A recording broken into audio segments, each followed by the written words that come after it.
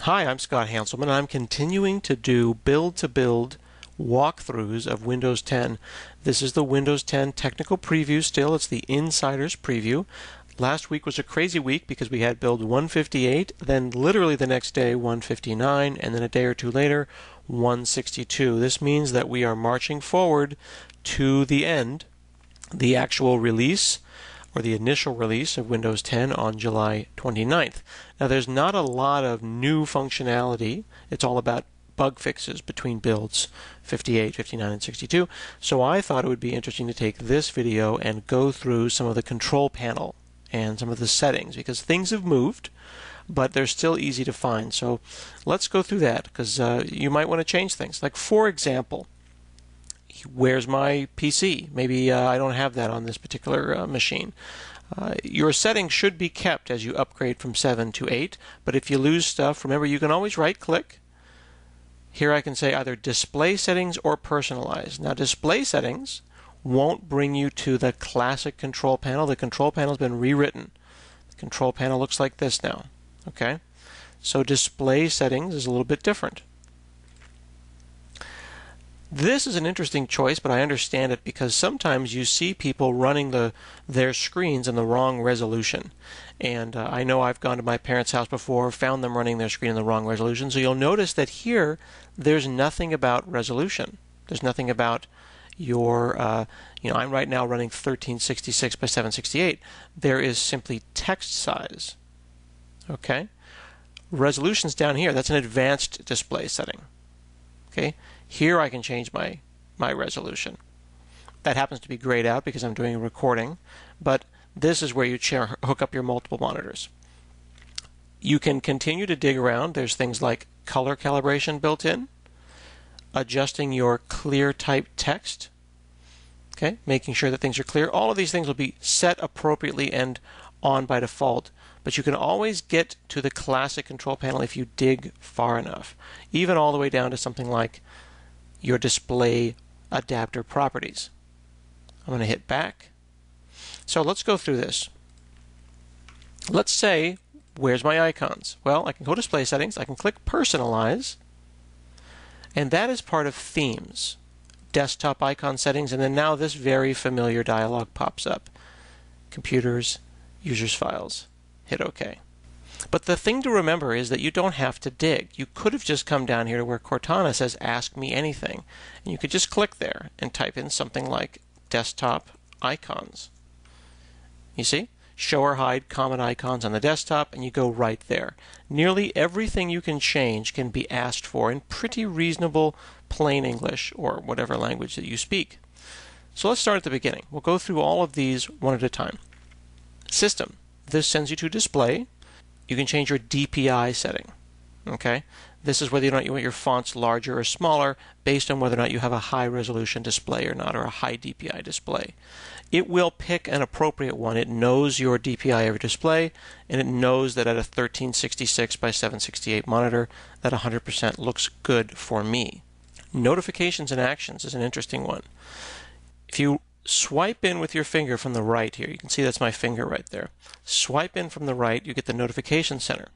So then the question is, what applications can do notifications, system level notifications, and what do I want to allow? So these quick actions here, see these here? You can click on those and change them. Those are the row of 4 right here. Now I don't take notes that often that I need that to be a quick action. But I do VPN a lot, so I'll pick VPN. So now VPN back into work is a choice. Make sense? Okay, what icons appear on the taskbar? That's these guys here. I can hide them or show them. If I don't want to see something, I can turn it on or off. There's power appearing and disappearing right there. You can have total control over what shows up in your notification area. System icons, that's ones like the clock. Input indicator, that's changing your languages. If you speak more than one language or you have more than one language installed. Show Me Tips About Windows is a new feature in Windows where as you're using it, they'll notice that you're doing something and they'll give suggestions. So I was using, for example, Microsoft Edge recently, and it popped up a note to make sure that I knew how the reading list worked, or knew how reading mode worked, or one time Cortana popped up and let me know that it was there and it was ready to do things.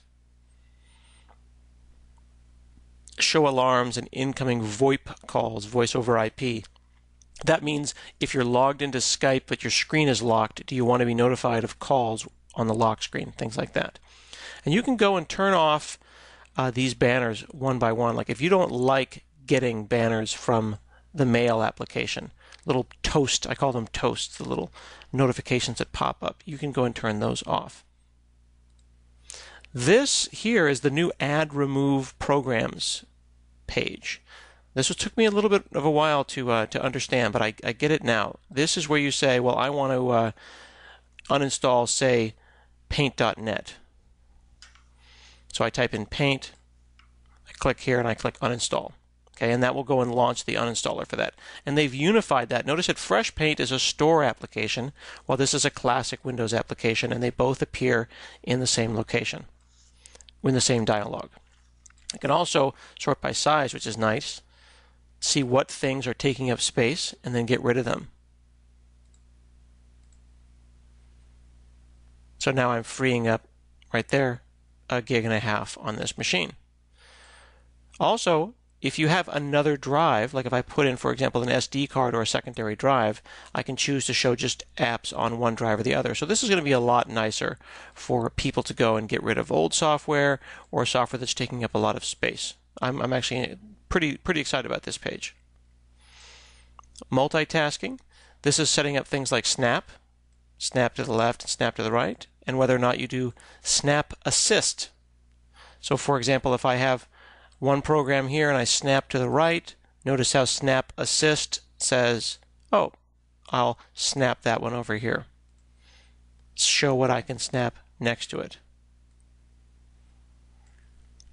When you do virtual desktops, do you want to show Windows open on all the desktops or just the one you're using? So for example, if I go and switch desktops, notice how you can't see that I'm running the control panel on the other desktop. That can be changed as well. Now tablet mode is an interesting one. Notice how I've got the start menu here, but if I swipe in, select tablet mode, the taskbar is now simpler. I hit the Windows button, and now I have more of a start screen. Do you want Windows to be more touch friendly when you're using it as a tablet? A lot of choices. I like it. This is new here, battery saver. Right now I'm plugged in, but this will go and turn off background activity and save your battery. And you can go and even say, well, when do you want to do that? How low does my battery go before I'm real paranoid? And then maybe I really want Mail to run in the background or some other application. I want it to be always allowed. This is going to be nice for airplane flights. You can also click on battery use, and this will show you which applications on your machine take up the most battery. Now I have been doing mostly browsing, so you can see that Edge is taking up the most battery. But over the time, when I start using different applications, we'll find out who are the battery hogs and who aren't. Power and sleep, you're familiar with. This makes sense. And of course, when you hit additional power settings, it pops out to the familiar power plan dialog. Storage, again, if I put in an SD card or an additional hard drive, I can decide whether or not new music and new pictures will go there. This will be nice for non-technical parent. Offline maps. If I'm going to use my tablet wandering around, I might want to go and download pre-downloaded maps of the USA or the state that I lived in. And then, do I really want this happening on metered connections? We'll talk about metered connections in a little bit, but the idea that if I'm on cell, do I really want those maps being updated? And this is part of the whole Nokia Here Maps partnership. So that's going to be downloading there. Now, default apps has always been interesting. Which application is going to be the default for the calendar, for the email, things like that? Now, I've got both Mail and Outlook. The touch-friendly Mail and then the Outlook 2016. I can pick between those. Go over to Devices. Here you can see my printer. Again, you see this metered connection popped up. This is, let's say that I plug in a mouse, but I'm on a metered connection. I'm on a cell phone or I'm on some connection where they're counting the bytes. Do I want it to automatically get the drivers, or do I want it to say, no, I couldn't get that driver, you're on a metered connection? Connected devices is an interesting one. These are mostly network connected devices. My mouse is Bluetooth connected. My DirecTV is on the network. My wife is on her computer right now. We also have a Plex and our router. Those all show up. Bluetooth, you can see my headset is paired by Bluetooth. The mouse, and if you have a what's called precision touchpad, and right now you'll see those primarily on a Surface Pro, you'll have choices for gestures that a precision touchpad can have, and hopefully newer laptops will include those as well. Spell checking and autocomplete all built into Windows, and you can modify all of those settings just as if you could on a phone. Autoplay, what happens when you plug in a drive? Do you want to open a folder? If you put in a memory card, do you want to take an action, or just ask me every time? Moving on to network and internet, you can see that I'm on my Wi-Fi network here. Now there's two different options for networks. There's advanced options, which tells you about IP addresses and things. And then there's manage Wi-Fi settings, and I'll cover each of those. Advanced options, this is where you set whether this is a private network or a public network. And this is not obvious, but when this is on, when Find Devices and Content is on, you are on a private network. I'll give you an example of what that looks like. So if we go here to network, see it says, there you go, it's starting to come in now. There's other computers on my network showing up. Okay, that's because I trust this network. Now if I turn that off, network discovery is turned off. You've seen this before in previous versions of Windows. Now if I say turn that on, it's going to say, well, do you really want to do that? Do you want to turn that on for public networks? It's not a good idea to be file sharing on a public network. No, just make this network private. So I'll make that network private. Okay, and then they come back in. And you'll see now that that is turned on. Now under Manage Wi-Fi settings, this is where you keep the track. This is where you keep track of all the different Wi-Fi that you've ever connected to, including free ones. So here's me connecting to one in Vancouver, BC. This can be a little bit disturbing. You'd be surprised how many different Wi-Fi networks that you connect to over a period of time. So it's a good idea to go in here and delete some of those. Airplane mode makes sense, pretty self-explanatory. Data usage, very similar to the battery saver and the storage setting area, lets you know what apps are talking to the internet and how hard they're working. VPN. From here, again, related settings. Some of these will pop you out to the classic, but you'll notice that you can do a lot of stuff without ever going to the classic control panel. Dial-up and proxy settings. Switching over to personalization, this is an interesting one. Here's where I can go and change my background. Notice that there's lots of choices, and I can also pick my own. But see that the theme itself is choosing colors from the picture. I thought this was really cool. That's coming from here under colors. Automatically pick an accent color from my background. So I can have it be pink and blue if I'd like, or I could say, look at this picture, and pick a color that is appropriate from that picture, and you'll see that it picked a color off of this rock. The lock screen has this choice now of having a picture or a slideshow, or the Windows Spotlight, which will showcase different features in Windows and give you tips and tricks. So I'm going to keep it on Spotlight. I can pick applications that I want to use for detailed status. So I'll have, for example, weather, Twitter, Foursquare, things like that. Now themes looks like it has a new control panel, but in fact that's the classic control panel again. Okay. Fortunately, Windows 7 and 8 themes still work, so that would have been sad if we had lost that great feature. There's that desktop icon settings again. Now here I can say use start full screen, and that gives me a full screen start menu, and there's just the start menu rather than the start screen. I'll go back to pick my automatic color. I like the color thing. Remember, of course, you can resize these. if you find that too overwhelming. And I'm told that this is actually a bug. It's going to be 3 wide when it ships, not 4 wide. Clicking on Accounts. Pretty straightforward. Plugging in my work account, my Microsoft account. Sign in options. PIN numbers. Windows Hello. I have not set this up yet. Let's see if it works. Okay, so I did my domain password, and here's my Microsoft account password.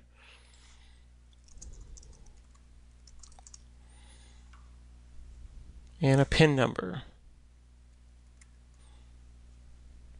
Alright, so I can use this PIN to sign into Windows. Let's set up my fingerprint with Windows Hello. Get started. Okay, let's do my PIN. Oops, went too fast. Looks like I don't have to press Enter. There we go. Scan your finger on the fingerprint reader. So I'm scanning my finger on this cool little fingerprint reader that my laptop has that I've never used before. Close. Alright, so I have a fingerprint in there. So that's cool. Can I lock my screen now? That's cool. Work access. Can I join my domain or connect to my work or school? This allows them to push applications out to me so they can have their own kind of private school or work-related store. You can see I've connected my personal account and my work account. And then I can decide whether or not I want to sync my settings. So when I change my theme, do I want my colors to change everywhere? Switching down to time and language, pretty straightforward. These are regional settings. You can also add different languages. So for example, if I wanted to add a language, they're going to go automatically to Windows Update and bring that down for us. So then now notice in the lower right corner, I can switch between English and Amharic. Amharic has their own keyboard. So I will get an Amharic keyboard. This is the Amharic input method editor. And if you see when I switch to English, I get the English keyboard. That'll be nice for emailing people back home. Speech. And I never tried this because I don't have a non-native accent, but apparently you can tell Windows that you may have a non-native accent. So then it will try, I don't know, harder, something like that. Pick different names. You have selected Microsoft Mark Mobile as the Cool. Set up my microphone for speech recognition. I'll do that another time. Almost done. Going to ease of access. This is all of the areas for people who are differently abled to either have the screen written to them, have the screen magnified for them, all the same ways that things worked. Also, a number of high contrast themes to make sure that you can see stuff if you have low or somehow compromised vision. Default closed captioning, style and size. I like my captions larger. Whether or not you want the on-screen keyboard to have things like filter keys. How big you want your mouse. Let's have my pointer larger.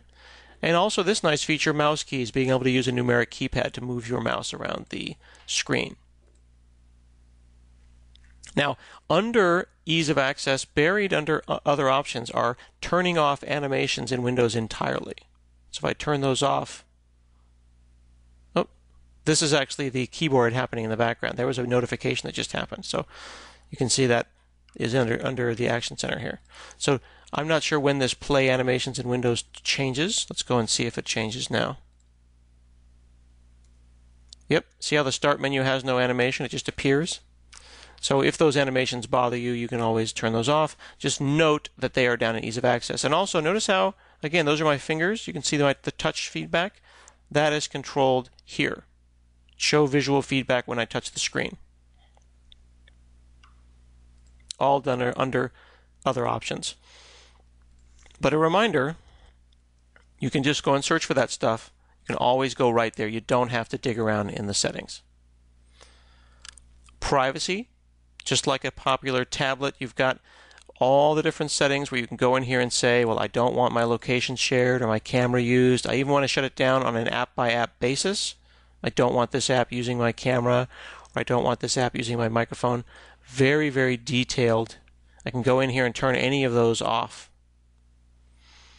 Now Cortana's down here saying ask me anything. You can tell Cortana to stop listening to you, stop getting to know me, and it will allow you to turn off all these things. So you can be as private as you want. Turn off location, turn off camera, tell Cortana to stop talking to you completely. You could even right-click here, say Cortana, and say hidden, and Cortana goes away completely.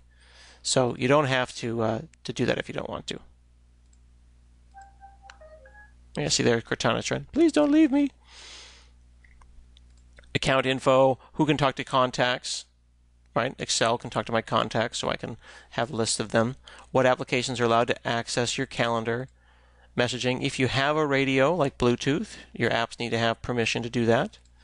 And then also feedback and diagnostics, because we're all part of the Insiders program. They have got this notion of asking for feedback. Do you want to know? Do you want Windows to ask you how you think Windows is doing? Once a week, automatically, or never? And then finally, apps that run in the background. You want to allow those apps to run in the background, and if you can turn them off and save a little power. Finally, under Windows Update, this is where we update the preview builds. Again, I'm on build 162. I can go down in here and say get insider builds or stop insider builds. There I'm on the fast ring of the Windows Insiders, and I plan on staying on that, so I hope to get updates even beyond the release of Windows 10. Windows 10, of course, includes Windows Defender for real-time malware protection, and you don't need to do anything. That just happens for you automatically. It's nice to have virus protection built in. I can also back up using file history. So this will basically, I like to do this with my desktop. Add a disk drive, usually a hard drive, a USB hard drive, and then automatically get file history for all of my files on my desktop or in documents. And you still have Windows 7 backups and restores. So if you have an old backup on Windows 7, you can restore it from Windows 7 to Windows 10 if you wanted to get to those older files. So that's kind of nice. Recovery here, if you want to reset the PC or restart it from a USB drive. Mine is activated because I'm using the Insider Preview.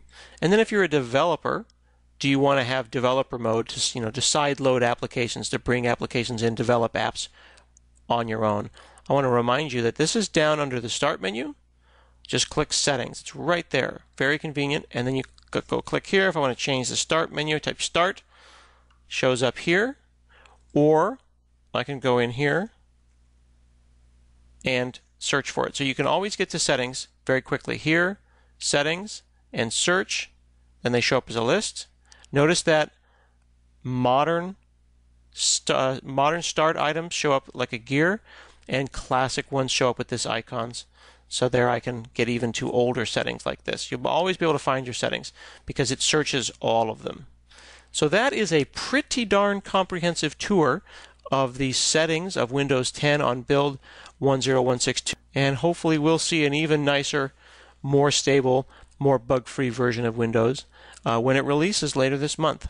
Please do subscribe to my channel, and if you want to see specific videos showing you how to use an aspect of Windows, whether it be 7, 8, or 10, let me know in the comments and I'll do the best I can to accommodate. Thanks a lot.